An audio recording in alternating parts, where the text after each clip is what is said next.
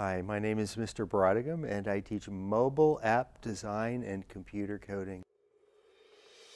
So we want to teach them mobile, which is making programs that run on small devices.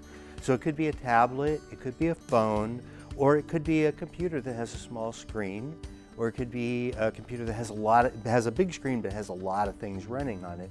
So you want your program to run in a small window. So we do a lot of typing at the keyboard, code, a lot of math, and we have to learn basic logic, true and false, how different ideas work together, even learning to count.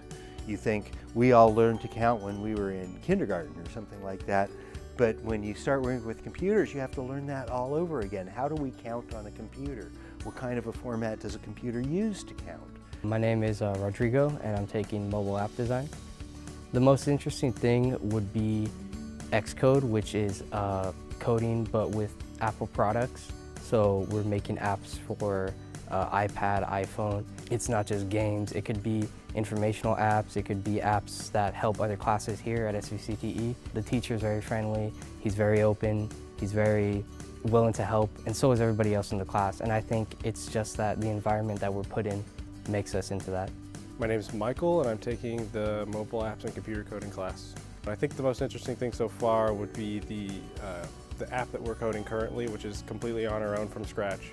And we have to have an idea and run with it and make all of the assets and all the graphics and everything and do all the coding ourselves. And this is exactly what I want to be doing in the future. And so being able to do it now and get experience will help me be ahead of everyone else.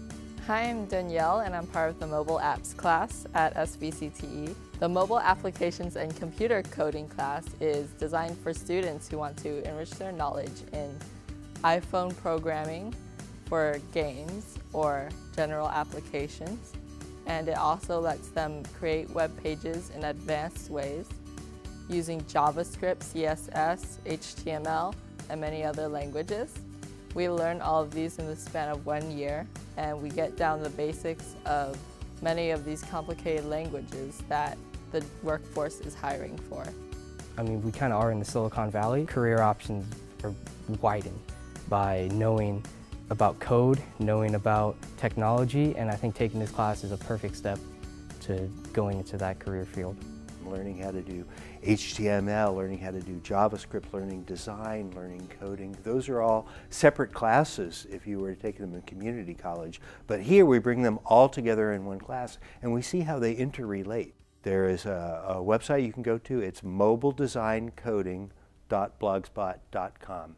And from there you can get to all of the stuff we do in my class.